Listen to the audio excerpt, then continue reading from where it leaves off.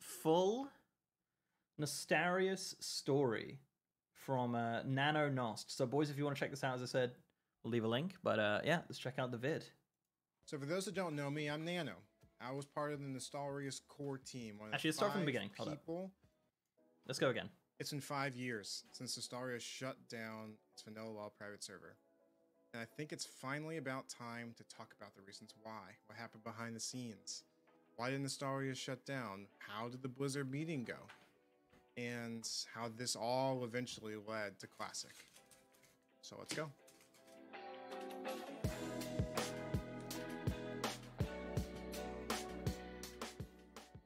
So for those that don't know me, I'm Nano.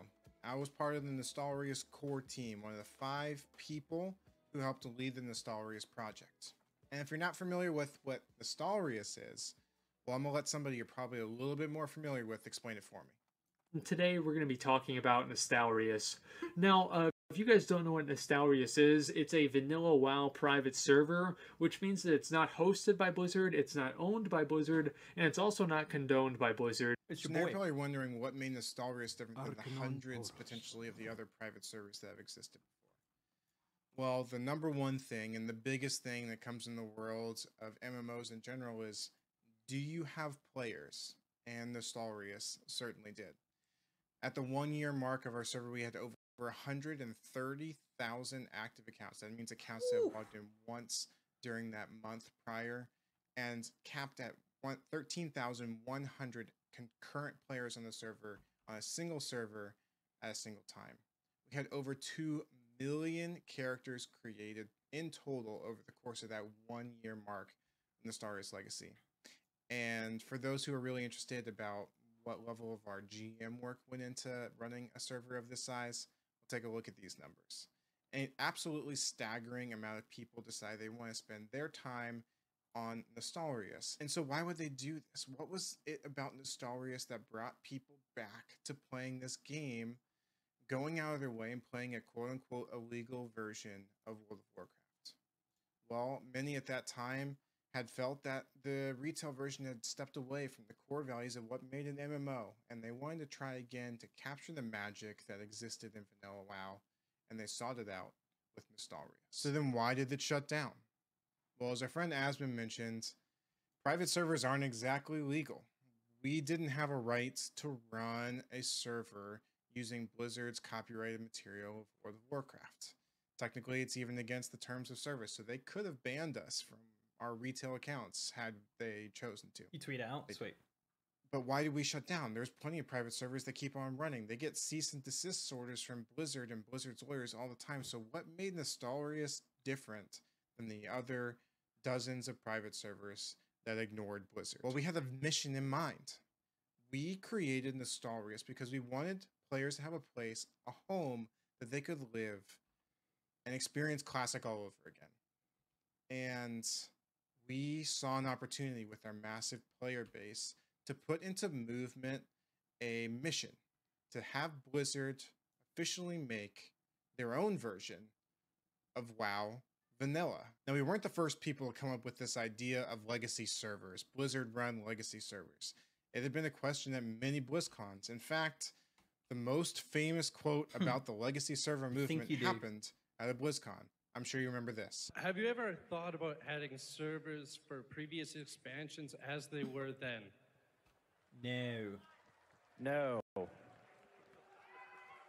And by the way, you don't want to do that either. You think you do, but you don't. You think you do, but you don't.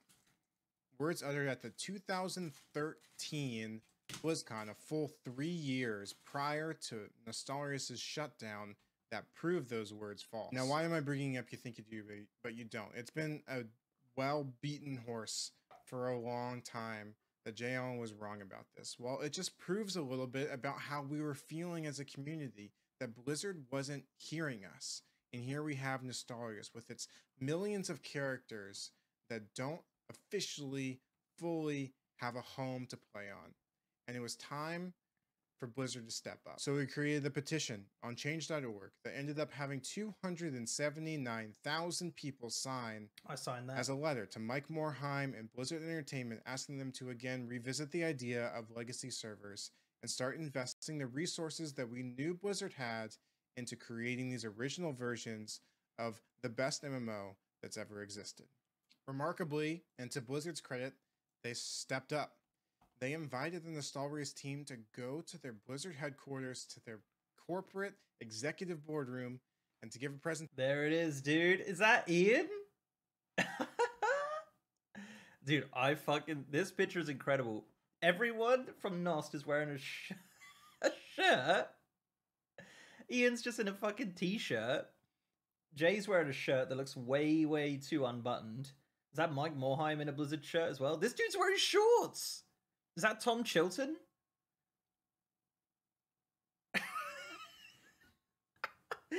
Was this like a Saturday afternoon or something? What the fuck? Presentation on our server and why legacy servers deserved more attention from them.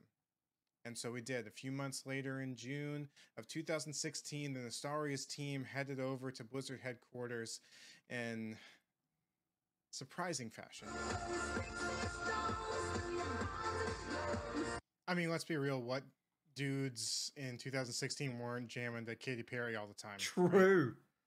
It's just, yeah, I mean, everybody did it, right? Anyway. It's not wrong. We met with the most important people we could have possibly met with to discuss legacy servers with. We talked with Mike Morhaime, J. Allen Brack, Tom Chilton, at the time game director for WoW, Ian Hazakostas, at the time associate game director for WoW, now current game director for WoW, as well as the technical director, the global PR manager, and numerous other people at Blizzard Entertainment that had a vested interest in seeing what we had to say about legacy servers. So we had our meeting, and everything would be great, right? Blizzard's just gonna make classic servers and done, right? Not really. After that meeting, it was dead silence from Blizzard for quite a long time. In fact, J. Allen Brack even wrote a letter prior to BlizzCon 2016 saying Blizzard was not going to talk about legacy servers at all at BlizzCon, and it left us feeling really defeated.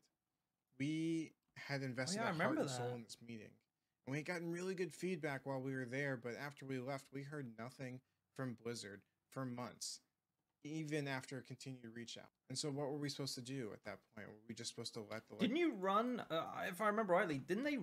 I swear they had like a date where they brought back the server or something. Legacy server die? Is the dream dead? Well, we took things into our own hands, and that's when the Elysium project happened. There you go.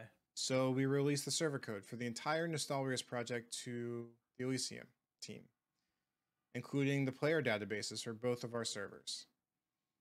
And, you know, I'm not going to go into the details of the Elysium project, Light Hope, the whole private server history. I'm not going to go into that.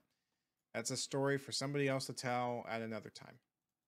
But what I will talk about for the first time ever publicly is about the legal heat that the Nostalrius team faced from Blizzard for partnering with the Elysium project and releasing our code into the wild. Spicy. I personally had a private investigator hired to track me down by a legal firm that represents Blizzard. He called numerous people in my life, including my employer, my owner of my company, to confirm information about me so he could serve me papers at 10 p.m. on a Wednesday night, slamming and knocking on the door, freaking the crap out of my wife, and waking up my baby daughter in the next room. The amount of pressure that Blizzard put on the Nostalrius team was immense. They tried to have us roll everything back, try to steal everything back from the Elysium project if possible. They did not want Pandora's box to be opened. They felt the Elysium project, having the Nostalrius core and the number of players that were invested in that, was opening Pandora's box. Now, what we didn't know behind the scenes is that Blizzard actually was starting to work on Classic at this point, and they were protecting their IP in a significant way because they were planning to have Classic be a legit game service that they were going to provide, so they want to protect it more so than ever. But what we felt was big bad Blizzard coming down, bearing down on our necks, ready to chomp us because we were getting in the way, and we were causing problems.